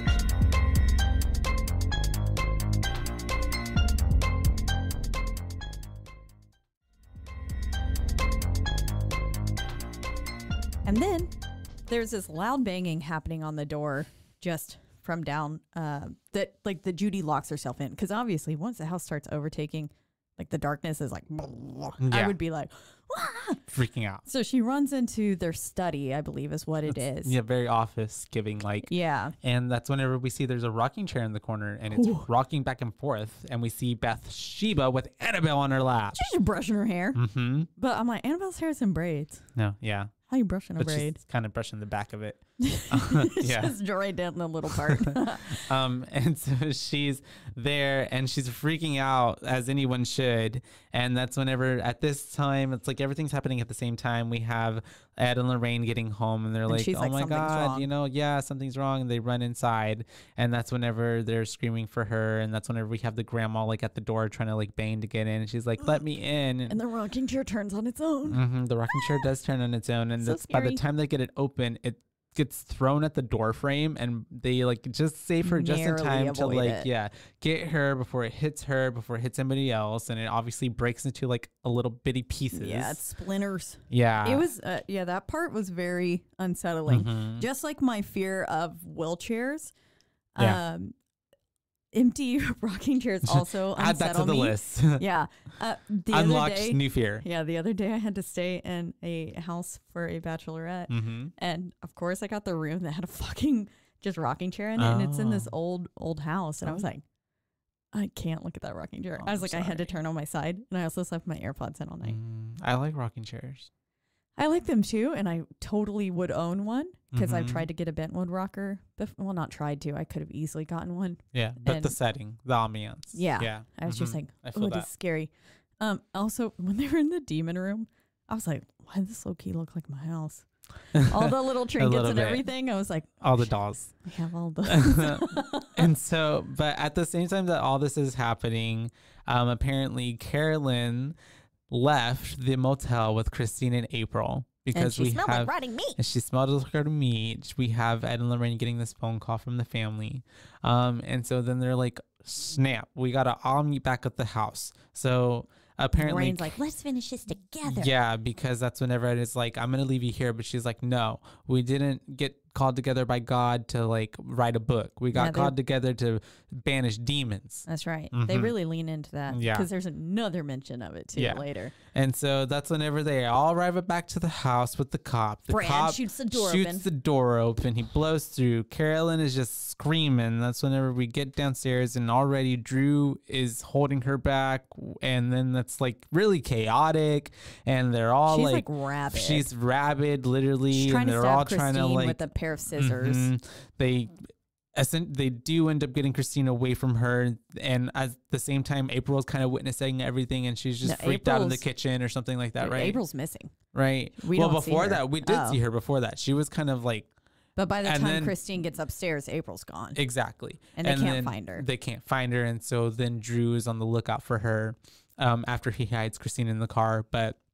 That's whenever Mama is still in the basement. They've got her finally tied down with a sheet over her and tied onto a chair. But before that, they try to take her out to take her to the priest. Oh, and that's she true. can't cross no, the threshold. she can't. That's right. She can't starts leave the house. burning up. Yeah. Like the way that her skin just starts like melting. It was like, Mhm. ooh, gross. But yes, she's drugged back. And She's then bound by the house. she's yeah. dragged back down. Mm-hmm. Like she is pulled Oh, from she them. doesn't want to go down there because Yeah. she's also screaming Grabs the out. door At one frame. point, Carolyn actually comes to the body and she's like screaming for Roger. Mhm. And so that's whenever they do end up going back down there and they tie her down and, And they she get gets her. a big old bite of Brad's face. That's true. Yep. And so that's whenever all that's happening. It's very chaotic.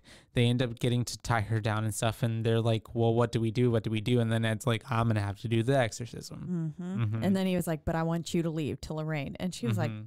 Nah. absolutely not. And I was like, One yo, more this time. is Yeah. not the time for y'all to be fighting about her leaving. Like, yo, clearly you're in this together. She's already fucking here. Just let's do this shit. Yeah.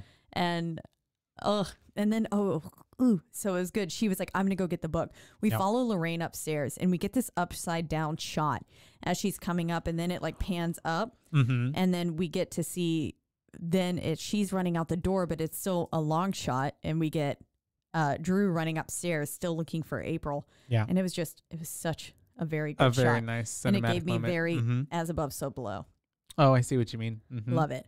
But then they're back downstairs, and they're starting the exorcism Yeah, they're starting the exorcism. He Ed starts spramps her speaking Latin with holy water. hmm She go cry. They she really starts going crazy because at this point she also starts spouting out all these like demonic whatever language it is, that she is speaking in tongues, and she then starts at one point the chair flips upside down, especially after it starts lifting up, and while and all it this goes is to the happening, ceiling. the birds are like bombarding the houses and cars. They're like getting very through the chaotic. window in the car. Yeah, birds are making it downstairs into the cellar, and it was so wild to me how the whole time, like while this is happening, and yeah, she's like fucking turning it upside down and stuff. The whole she's house, spitting up, like blood is coming out of their body. Yeah. Like at this point, it seems like Carolyn is long gone. yeah, There's a lot. It was crazy how the whole house seemed to be shaking, but like it was only in the basement. So then upstairs, while Drew is looking for April. It's completely still. Yeah. And like which he does end up locating her underneath the kitchen. Yes. Which he makes the mistake of screaming it out loud. Yeah. After they were able to kind of calm down Carolyn in the spirit of Bathsheba. Because, yeah, she kind of, after she flips upside down and bangs the chair like on the roof. And whenever she falls, it splinters and she's like free, which is bad. But Very Roger's like yelling at her. I feel like she was kind of shocked a little bit, like almost brought back to reality. And Roger's like, let her go. And then she just turns and she's already gone. And now you're all going to die. Yeah. And so that's whenever Drew gives up April's location and she goes running like a little beast through the little under layer. Didn't even stutter. She was just like, boom. Goes away. And then I'm like, oh shit, she's going to kill April. Fuck it. But damn it, Drew. That was not your best move. As soon as she ends up getting to April, everybody else kind of gets up to her too. And that's whenever it kind of starts becoming like, the power of like love and light and like the mom's, a mother's memory, love of the beach. Prevails because then Lorraine started telling her like, remember that memory, that day you said you never forget, like you love your family. And so basically that love ends up saving Carolyn from the spirit of Bathsheba, and Lorraine ends up banishing Bathsheba into hell. Yeah. And Ed is all the time, he's like, he calls her by the name, and at that moment Bathsheba like turns to look, and you're getting Bathsheba's face, no longer Carolyn's. And then he says like, I like command you to leave this body, and she's like touching her on the head through the floor hole. It's a lot thing, and it's a lot of demon. And her face as she cries is like so fucking disturbing. As Carolyn's like sitting there like, it's very real. Yeah, very. She deserved something. I don't know if it's an Oscar, but something for it. Yeah, no, just the makeup. Like her lips looked so dry. I was like, girl, we need to get you some. We need to get you some Glossier. I liked especially too ointment. Exactly, because we then have them pulling her out of the house, and she ends up coming to like when the light hits her, and I love how like the sun's like healing her because then that spirit is no longer a part of her, and she's unbound from the house, and she's like, I'm so happy right now, and she's hugging her daughter because she's like, I'm so sorry, I love you, like, and I'm sure the level of trauma that these kids are gonna have to go through, because even April was just like, I mean, she honestly she seemed pulling away remarkably from her. Okay. I would have been like, no, I mean, if I was 5 or whatever the fuck she was, I would have been like, I'm never going near that woman again. You just tried to kill me. Hard fucking pass.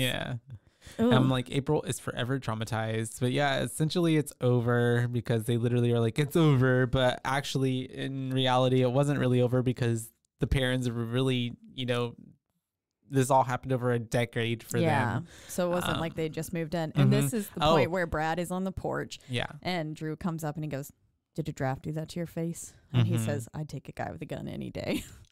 And so also too, just to highlight like the real story between what happened in the movie, like apparently with the parents, after they did have their interaction with the Warrens, like apparently it was not necessarily an exorcism as much as this was, as more so like a seance for them to talk with the spirit that was possessing Carolyn here. And so, because it wasn't like she possessed her and that was it. It was like it was happening like intermittently, but also because the family still chose to fucking live there after all these years of shit happening. I mean, what can you do? And after they had their last interaction, which was this story with them, they like cut ties with them and were just like never talked to them ever again, which was like probably a few years before still they moved out before the so 80s wild. in the house. I wonder why. But apparently also whenever they were doing this exorcism in the basement, Lorraine still hasn't divulged necessarily everything that she's seen, or, you know, quote unquote has seen with what happened that night, because it truly like was the worst thing she's ever seen in her life. One of those kind of The situations. one with the parent family, or the one with the Well, guy that fucked her up? That exorcism. With the nun. Yeah, no, That's the one same you're kind of referring to? storyline. No, but where this same thing, like where she But the she one in saw the parent something. one. Yeah. Okay, I see. Things that people shouldn't see or hear about, basically. Yeah. Mm-hmm. But then, so April returns the little locket. The Warrens get home. They place the music box in their demon room. And then basically, like, as soon as they get home, Lorraine's like, I'm going to call the priest, let him know what happened. And then she comes back and she's like, the Vatican approved the exorcism. And they're like, good timing. Right. And then she says, hey, the priest wants to meet about a case in Long Island, though. And I said, hello, Amityville. Yeah. Which is a perfect lead up to the fact that we have a live show coming up. We do. And we will be covering the Amityville horror story. Yeah. We'll be watching the original film with Poltergals on October 22nd. So if you're listening to this episode today, then that is going to be the following weekend. Yep. I believe. It's coming up. Actually, no, that would be. I can't do math. It would be that Saturday. This Saturday. It's this Saturday. We have a live show. And so it'll be at Nexus if you're Coming here in up. Waco. And we'll, like we said, we'll be with the Poltergals. They'll be covering the actual story, and we'll be covering the movie. So it's going to be pretty fun. Really fun night. There's going to be drinks. There's going to be ghouls. There's going to be gals. There's going to be us. Ooh, dress in costume. Yeah, dress in costume. Cute. Come Dress out. as your favorite horror movie. Yeah. We're super excited. But yes, it is. And then the movie ends with a quote from Ed. Does. The music box playing and zooming in on the mirror. And then we get an abrupt cut to black with photos of the royal families and the headlines involving the Warrens. And super cool. I think it's a great tie to finish up the movie. Yeah. So any fun facts or anything you know about the film? I started going into like what actually happened with the family and stuff, and a lot of this stuff kind of made it into the movie. Some of it, like, so when they first moved into that house, essentially the girls were the first ones to experience like any kind of poltergeist or interaction. And what they did was, at first the spirits were like more nurturing. So like there was a spirit that was like kind of like a nanny to them, like almost a mother. Yeah. That was taking care of them and like putting them to bed at night. And they said essentially they could tell that it wasn't their mom, because at first they thought it was, but then they could tell it wasn't, because their mom smelled like ivory soap, like washed, like clean. Ivory soap was a very specific smell. That the ghost smelled like roses and like lavender, like floral type of scents. That's sweet. But then it all started changing after a while. And they got like the mom flipping over in the chair from Andrea's account, because she said that she had gone at one point when they were doing like a seance down there, and she saw a chair going up upside down and ending up on the ceiling. And so that's how they tie that into the movie as well. That's good. I like it. But no, do you have any other fun facts or something that was tied into it? LOL, it was supposed to be a PG-13 rating, so that's funny. But Ryan Gosling, he's featured on the soundtrack. So that's fun. I guess he has an indie rock band called like Dead Man's Bones, and they are like, so Ryan Gosling sitting there singing in the Conjuring soundtrack, which I think is cool. Screenings in the Philippines were blessed by priests. Basically, like they were beforehand. They have priests come into like the whole movie theater and be like, "You're gonna watch blessed. this, but like, but we're gonna bless you first so you don't get possessed." Yeah. The film's composer played Bathsheba. Yeah. So Joseph Bishara has become, I hope that's how you say his name, has become something of a maestro when it comes to the horror film soundtrack. But he's like, he did some of the VHS Viral, Tales of Halloween, stuff like that. Yeah. But he's been in a lot of James Wan films. So he like played the lipstick face demon in both Insidious and Insidious Chapter 3. That's the one that looks like Darth Maul. Yeah. Yeah, that's why I couldn't take that movie seriously. And a demonic figure and the haunted doll, like in Annabelle, he was one of the demonic figures in there, and stuff like that. So I thought that was kind of cool. And then the current owners of the house at the film, at least when this article was written, sued. They sued James Wan really? and like DreamWorks For or whatever the fuck it defamation. was. Basically, because it has listed a lot of like people wanting to like get attention from it or whatever. well, they had a lot of vandalism. So this article, this is a quote. It says, after claiming they had experienced numerous acts of vandalism, been subject to threats of violence, found several objects affiliated with satanic cults placed there since the film hit the screens, Sutcliffe and Helfrich decided to sue director Wan, studio Warner Brothers, and various other producers. And the couple who bought the property back in 1987, 16 years after the events in the movie took place, have also named 5 individual trespassers and 500 interlopers referenced as John and Jane Doe in the lawsuit. But that's basically they were like upset that they didn't allow them to know their plans of making this film beforehand. And then whenever they went to buy the house, the parents, at least, they were not notified of it being haunted. And that's because in Rhode Island, so there's certain states that have there's one case that I know Two Girls, One Ghost covered recently. I also listened to a Cabinet of Curiosities by Aaron Mankey on this same house recently, that basically this house was haunted and this family lived there, got along with the ghost basically just fine for years. And then whenever they went to sell the house, the guy who bought it was basically like, what the fuck? You didn't tell me it was haunted, even though she clearly had mentioned it. And then he basically was just like, oh, call in the Ghostbusters, because he was buying it in the 80s. And then it set off this whole thing of when you have to legally tell someone people what happened in the house. Yeah. And so, but you don't have to tell, you don't even have to tell if someone's been murdered in the house half the time. If it's been some states it's 1 year, some cases states it's 3 years, which I'm just like, ugh. 4 years ago is still pretty recent. If someone once a murdered, always a murdered. It doesn't matter when it happened. It just happened. Sometimes you only have to say if it's a violent crime, or you only have to say if someone asks. So it just depends on your state. So whenever you're buying a home, maybe look into your real estate law, see if the house that I grew up in, that my disclose. parents still live in, someone died in it.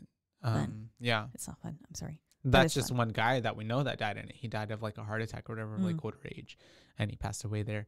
But yeah, I don't know. It's funny. I don't know. It's funny to think about. My family home growing up, it was 100-year-old log cabin. It's been demolished now, but that's the one that had the cemetery on the property. But then I remember, it's possessed. Yeah, my cemetery. Okay, possessed. There's 2 cemeteries, and then my great uncle Dick died of a massive brain aneurysm in there. And I remember my fucking parents told me that, and I had to sleep in the room that he died in. That was my room. Oh no! And they were like, yeah, your great uncle Dick died in here. And they were like, of a brain aneurysm. And I didn't know what that is. And they're like, basically it's when blood comes out of all of your orifices and stuff. And you're like, I'm sure they said something about a brain, something in your brain, snapping. But they told me blood came out of, I'm 5. I was 5. His eyes or something. Yeah. 5 or less when I lived in that house. Traumatizing. So I just imagine the walls being painted with blood. Oh no. I imagine he went very Freddy Krueger. Yeah. And I was like, ah. Anyways. Yeah. Boo time. Boo rating. Boo rating. It's boo rating time. Is it boo time? Boo time. I don't know. I feel like I want to give it more than a 4.5. 4.8. A 4.8. Why is that? Almost a solid 5. It's just a really good story. I feel like James Wan did a really good job directing everything, the way everything was shot, the way that the sound was put in, the way that some shots would fade from color into grayscale, the amount of effort that was put into tying in quote unquote what was a true ghost story that happened in real life with fictional Hollywood and tying everything in. It was just genuinely a fun ride. Yeah, I enjoyed it. I thought it was a very good story. liked all the effects that happened with the family. I felt that progressively worked because it wasn't like everything all at once. You started getting like the slight little nudges that they were feeling at the house with doors opening, and then like maybe just a clock or a smell, and then like someone started getting pulled, and then it came to like a hard tug, and then Definitely it just all built up into them meeting with the Warrens, and then we got Drew, which was just like such a nice plot, you know. 10 out of 5 boosts. 10 out of 5. So Drew really had a big part of this, Shannon Gook. And then we had everything tying in all together, and then knowing how we have the whole universe that is the Conjuring cinematic, whatever it is, and it ties in everything really nicely. So I don't know, I give it a 4.8 because it's also just like, I feel like if you have a friend that you meet that's just like, I don't like scary movies, but you're just like, just watch a scary movie, you can watch this one. Watch The Conjuring. It's not like I feel like it's a happy medium.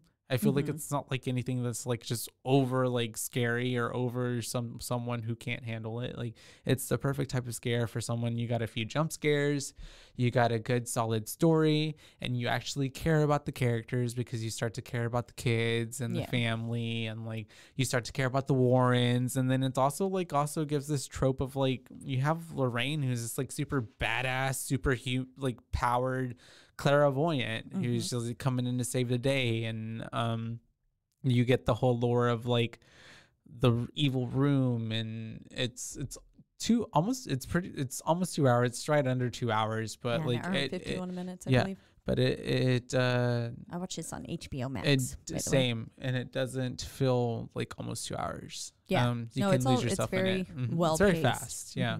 So well paced and a good progression as you go throughout. It's just a good spooky movie. Smacking you in the face from the get. But yeah, I agree. I'm going to give it a 5. I give it a 5. I love this movie. This is, you know what? I changed my rating. I give it a 5 too. Okay. Okay. I was like, it sounded like you wanted to give it a 5. This is one that I know I said before. I think I mentioned how like my dad and I would watch this like, oh yeah, for any Christmas. like holiday. Yeah, we were together. Basically, we'd watch this, and even at the time, my stepsister was pretty young, and she would watch it with us. Like, we were kind of family, like dad, stepsister, Kara, and my brothers were like, we'd all just sit there and watch Conjuring together. Yeah, and it was like every year. And I've seen this movie a billion times, like probably at least, I'm gonna say like at least 25 sometimes, and I love it still. It's and so it good. Still freaks me out. Yeah, same. To this day. Even me watching it by myself the other night, I was just like, oh, this is pretty spooky. Yep. And I mean, The Conjuring 2 also did a good job of that. Now, I don't love that one quite as much. I do still enjoy it, but like recently, and I know I mentioned this Conjuring before. 2, actually, I like more than I like this one. Really? Yeah.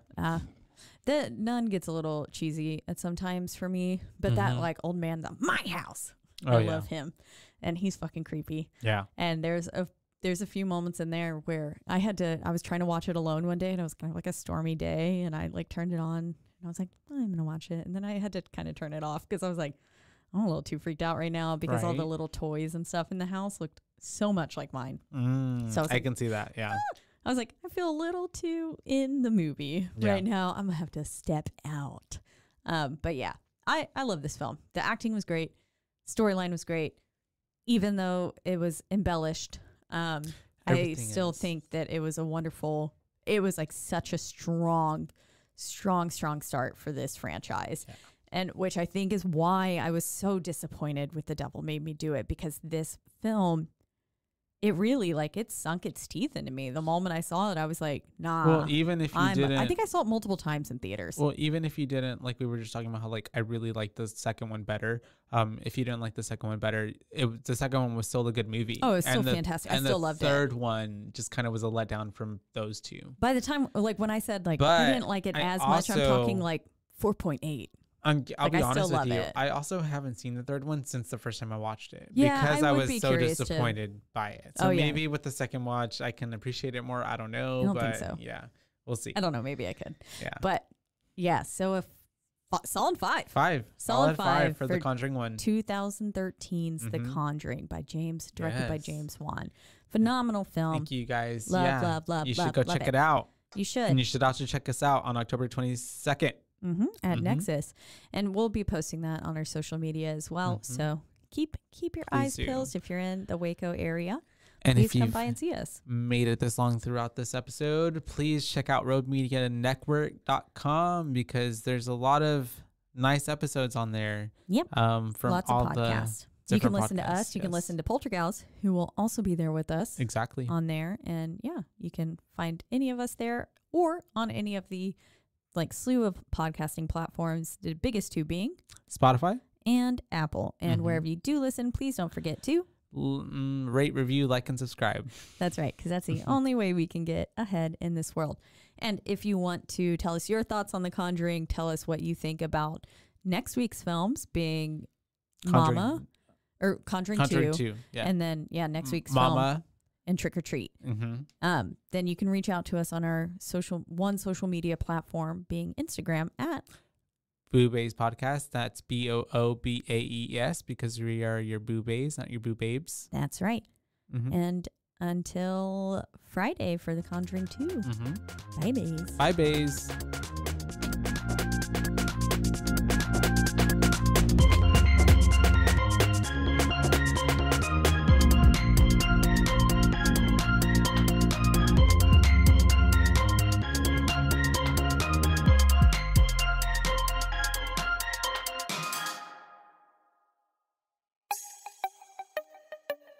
This has been a Rogue Media podcast.